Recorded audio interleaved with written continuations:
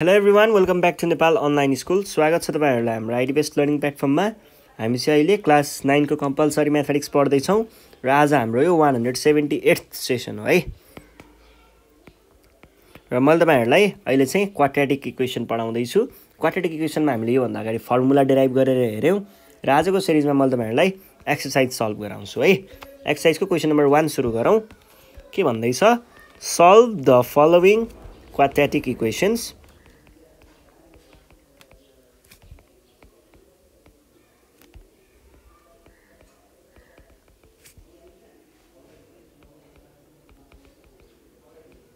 And check भनेर भनेको छ है। यो भनेको छ। अब यसमा चाहिँ मैले के गर्न सक्ने भए त? क्वेशनै नलेखी त के गर्न सक्नु र?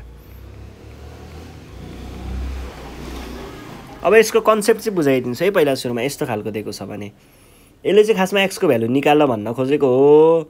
x को भ्यालु निकाल्नु भन्दा अगाडि तपाईहरुले के बुझ्नु पर्छ भन्दाखेरि कुनै पनि दुईटा नम्बरको कुनै पनि दुईटा क्वान्टिटीको यदि प्रोडक्ट 0 आउँछ भने कि चाहिँ A भनेको 0 हुनुपर्छ कि B भनेको 0 हुनुपर्छ। यदि A पनि 0 होइन र B पनि 0 होइन भने A डट B कहिल्यै पनि 0 हुन सक्दैन। यो हुँदै हुँदैन है। ल जस्तै 3 times 0 is equals to 0, 0 times 2 equals to 0। A र B 0 भएको केस देखाएँ। A र B 0 नभएको केस हेर्नुस् त। 3 टाइम्स 2 भनेको 6, यो त 0 होइन भने पछाडी के कुरा बुझ्नु पर्यो? यदि केही चीजको प्रोडक्ट आएको छ भने त्यहाँनेर दुईटा अथवा तीनटै छ भने पनि तीनटा मध्ये कुनै एउटा चाहिँ 0 हुनै पर्छ। अब त्यही कुरा यतापट्टि लागु हुन्छ कि चाहिँ यो 0 हुनु पर्यो कि यो 0 हुनु पर्यो, किनकि यहाँ प्रोडक्ट छ। Either x - 3 equals to 0 or x + 2 equals to 0। अब यो -3 लाई यता लग्दाखेरि x इक्वल्स टु 3, यसलाई यता लग्दाखेरि x equals to -2। Therefore x equals to 3, -2। Check गरेर हेर्न मन छ भने पनि चेक गर्नुहोस् है। चेक गरेर हेर्नको लागि तपाईहरुले के गर्न सक्नुहुन्छ भन्दाखेरि यहाँनेर ल हेर्नुस् त। x भनेको के भयो? एकचोटी 3 राखेर हौ। 3 - 3 अनि 3 + 2 0 आयो। क्याल्कुलेटरमा चेक गर्ने है। फेरि यो के गर्यो भनेर भन्न पाइदैन है। -2 -3 र -2 + 2 0। ल है। अब हामी जाउँ अर्को क्वेशनमा। अर्को क्वेशन छ क्वेशन नम्बर B मा 2y + 3 र y - 4 = 0। यो केसमा चाहिँ के हुन्छ? आइदर अगाडिको इक्वल्स टु 0 अर y - 4 = 0। यसलाई यता ल्याउँदा के भयो? or 2y = -3 or y = -3/2 एउटा कुरा, or y = 4 or y = 4 नै हो। ल यो दुईटा भयो। चेक गर्न सक्नुहुन्छ है तपाईहरुले क्याल्कुलेटरमा। ल त्यस पछाडी हामी जाउँ अब नेक्स्ट क्वेशनमा। नेक्स्ट क्वेशनमा चाहिँ के भनेको छ? Question number C। C मा चाहिँ हामीलाई दिएको छ x - 5 र 2x - 1 = 0। अब यसमा चाहिँ के भनेको छ? or x minus हैन, either x - 5 = 0 or 2x - 1 = 0। योमा यसलाई यता लग्यो भने के हुन्छ? x = 5 हुन्छ। यसलाई यता लग्यो भने 2x = 1 हुन्छ। or x = 1/2 आयो। यसबाट यो दुईटा भ्यालुहरु आयो। अब हामी जाउँ क्वेशन नम्बर D मा। क्वेशन नम्बर D मा के भनेको छ? 6x - 5 र 5x + 6 = 0। पहिला सुरुमा आइदर 6x - 5 = 0 or 5x + 6 = 0। यसबाट सुरुबाट चाहिँ 6x = 5 देखियो or x = 5/6 देखियो or 5x = -6 or x = -6/5 दुईटा कुराहरु आयो है। ल अब अर्को प्रब्लममा सल्भ गरौँ। अर्को प्रब्लम छ क्वेशन नम्बर D को हो। D त भयो E को 3x - 6 र 5x + 15 = 0 यसमा चाहिँ आइदर अगाडिको इक्वल्स टु 0 or 5x + 15 = 0 अब यो यता गयो 3x = 6 यो यता गयो त्यसलाई उता छोड्दिउँ एकछिन or x = 6/3 यहाँबाट चाहिँ के भेटियो 5x = -15 भयो त्यो उता गएर अनि यो डिभाइड हुन गयो भने x = -15/5 = -3 ल दुईटा भ्यालुहरु भयो है अब नेक्स्ट क्वेशन हेर्नुस् त नेक्स्ट क्वेशन छ क्वेशन नम्बर F मा 5x - 5 र 4x + 16 यसबाट चाहिँ = 0 भनेको छ फर्स्टबाट हामीले के भेट्छौं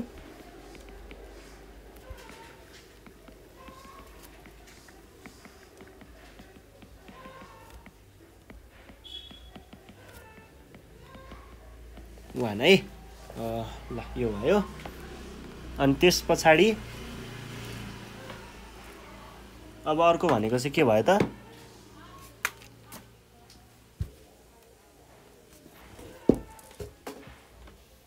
हेर्नुस् है डिभाइसलाई चार्जमा राखौं 14% रहेछ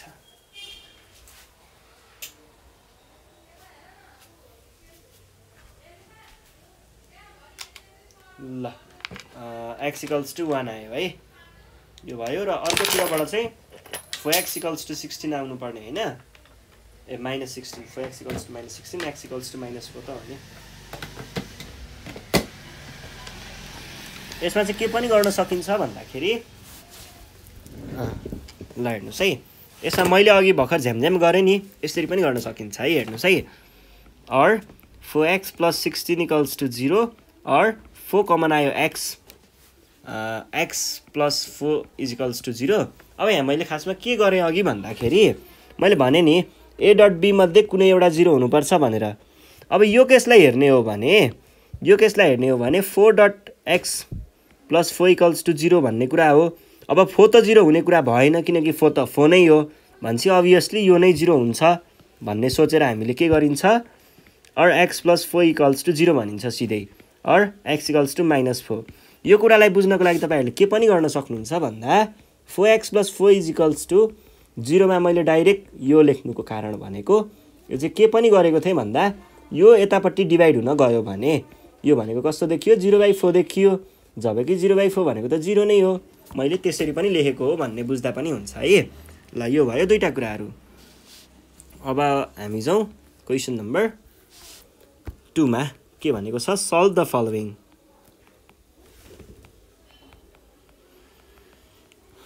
quadratic equation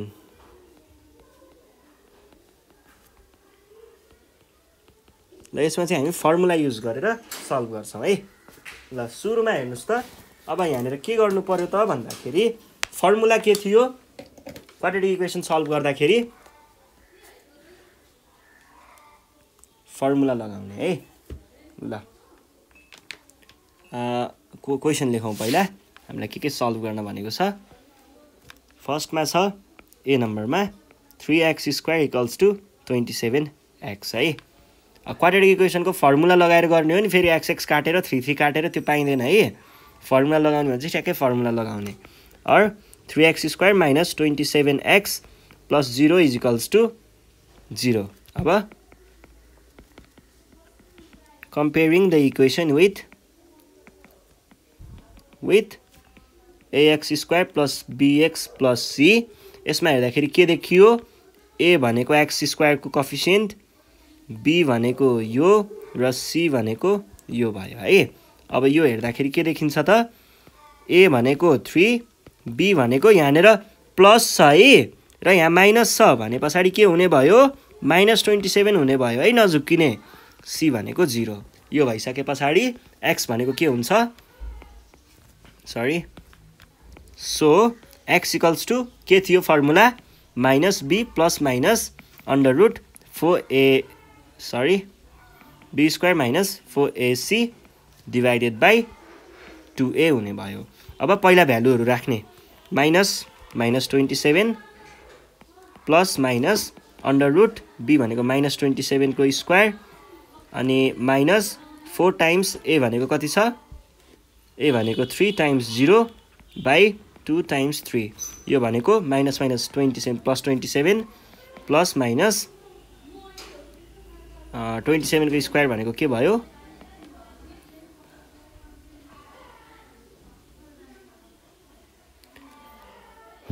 त्यहाँबाट 27 नै आयो बाई 2 टाइम्स 3 भनेको 6 भयो यो भनेको के हुन्छ त टेकिङ पोजिटिभ र टेकिङ नेगेटिभ गरौँ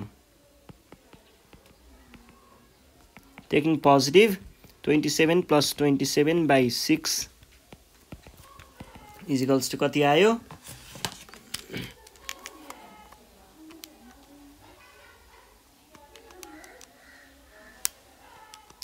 9 एउटा यो आयो र अर्को चाहिँ x equals to taking negative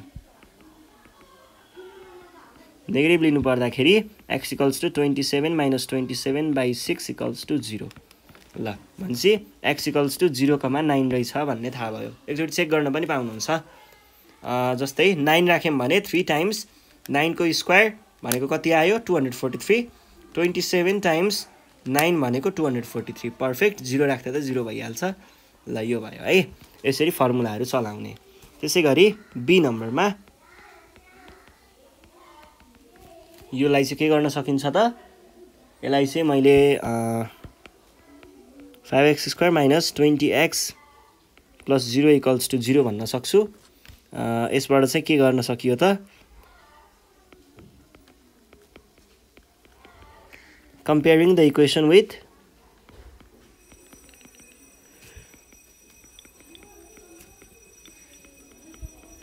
bx plus c equals to 0 योसँग compare गर्यो भने के हुने भयो त a भनेको x स्क्वायर को कोएफिसिएन्ट b भनेको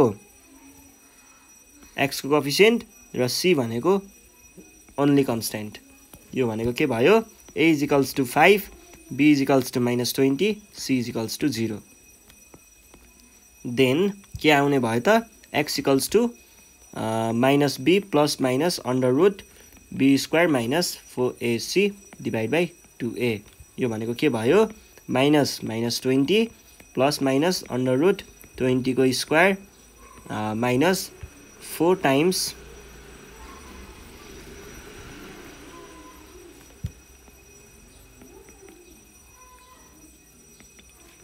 is equals to 20 minus minus plus हुन्छ नि त प्लस माइनस अन्डर रुट त्यो यहाँ 20 होइन यहाँ 0 हो 0 हो यो भनेको डाइरेक्ट 20 को स्क्वायर भयो 20 को स्क्वायर भनेको 20 नै भयो बाई 10 अब टेकिङ पोजिटिभ लिनु पर्दाखेरि के हुन्छ त x equals to 20 plus 20 by 10 is equals to 40 by 10 is equals to 4 एउटा र टेकिङ नेगेटिभ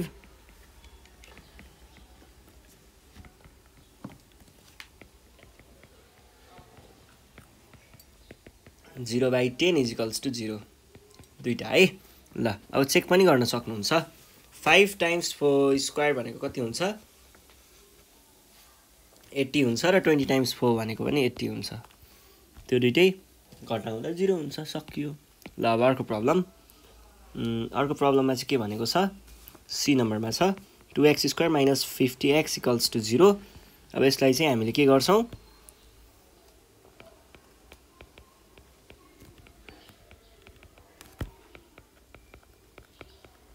कम्पेयर गर्ने पहिला सुरुमा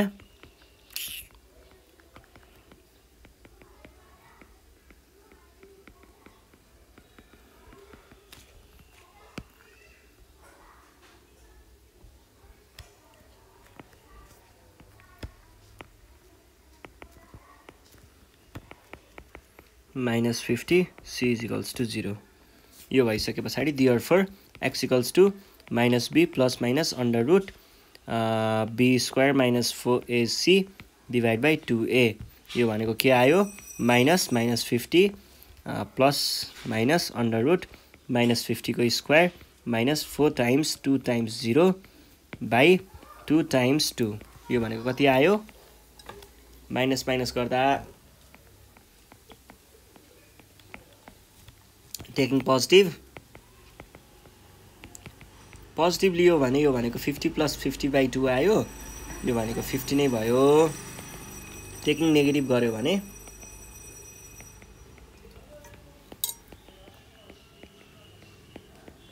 यो भनेको 0 आयो। दुईटा कुराहरु यो भयो है। यो भइसकेपछि अब हामी जाउँ नेक्स्ट क्वेशनमा। नेक्स्ट छ क्वेशन नम्बर डी मा।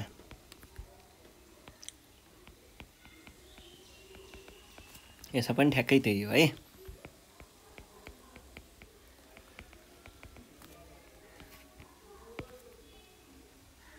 यो गरे भने के हुन्छ, a को भ्यालु 3। अब त तपाईहरुले बुझिसक्नु भयो होला नि, मैले सायद सुई गर्दा पनि हुन्छ है।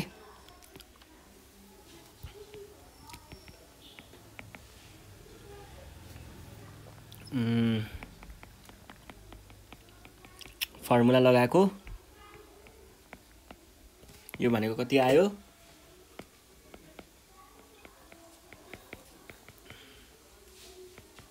-12 को स्क्वायर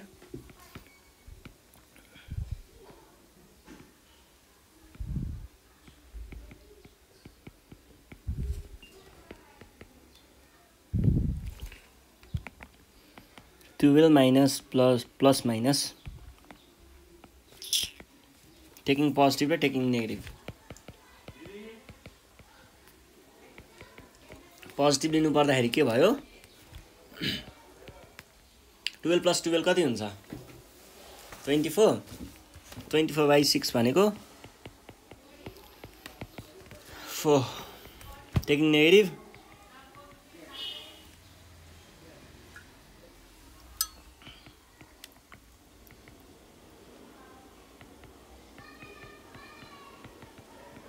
सकियो।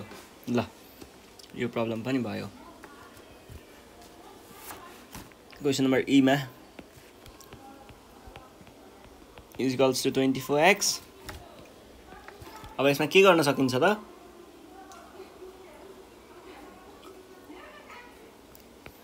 सुरुमा मिलाउने,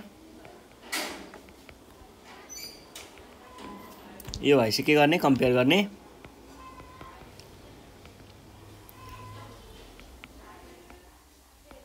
इक्वेसन विथ केसँग कम्पेयर गर्ने हो, ax² + bx + c = 0 सँग।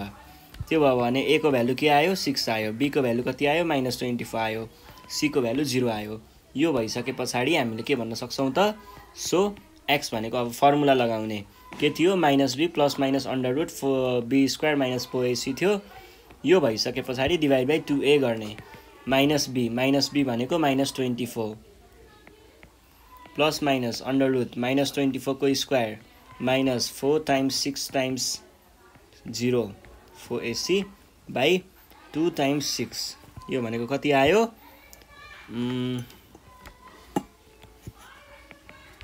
Minus minus plus 24 2 6 12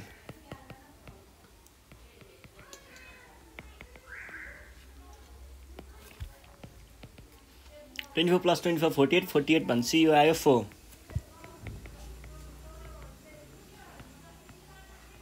taking negative यो भनेको कति आयो 12 - 12 by 12 सरी 24 यहाँ x = 4, 0 ल यो प्रब्लम पछाडी अब हामी छौं नेक्स्ट क्वेशनमा नेक्स्ट क्वेशन के छ क्वेशन नम्बर F मा 7x² - 28x = 0 यसबाट मैले के भन्न सक्छु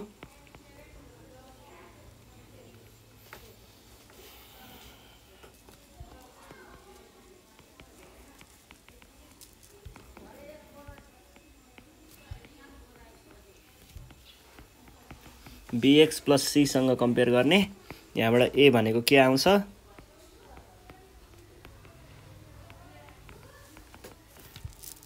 7 b भनेको -28 c भनेको 0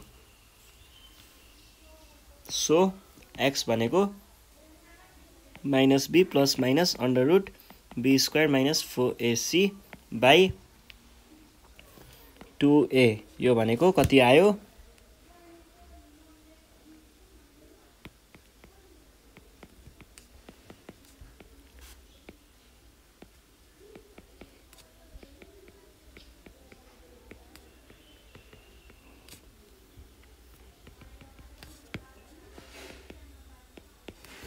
यो भनेको कति आयो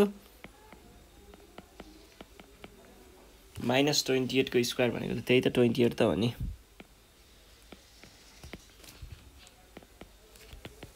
अब टेकिङ पोजिटिभ र टेकिङ नेगेटिभ गरौँ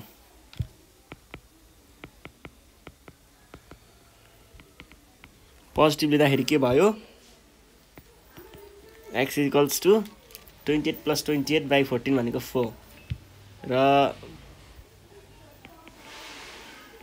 टेकिङ नेगेटिभ 28 - 28 भनेको 0 डाइरेक्ट लेख्दा भयो अब त बुझिहाल्नुहुन्छ ल अर्को प्रब्लम छ क्वेशन नम्बर जी मा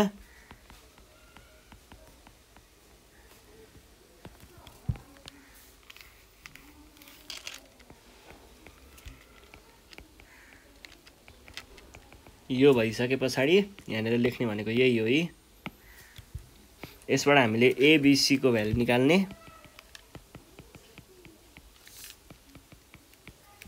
अब x को ठाउँमा लगेर फर्मुला लगाउने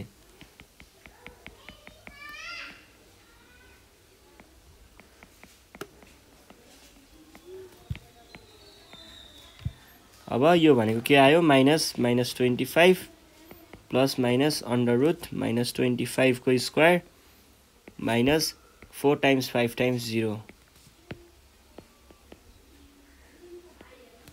यो भनेको कति आयो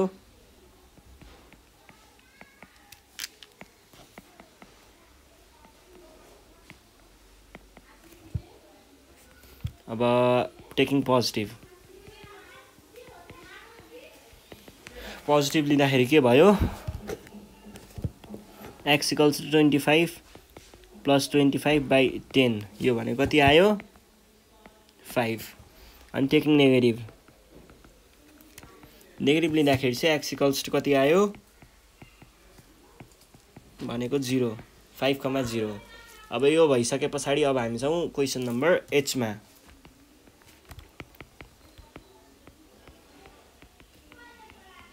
यसमा हामीले के गर्ने यसमा चाहिँ सुरुमा 5x² - 30x + 0 = 0 गर्ने अनि त्यसपछि कम्पेयर गर्नु पर्यो कम्पेयर गरेर हामीले के निकाल्छौं a को भ्यालु b को भ्यालु र c को भ्यालु निकाल्छौं a भनेको 5 b भनेको -30 र c भनेको 0 तीनटा कुरा भइसके पछाडी x भनेको अंडर रूट -b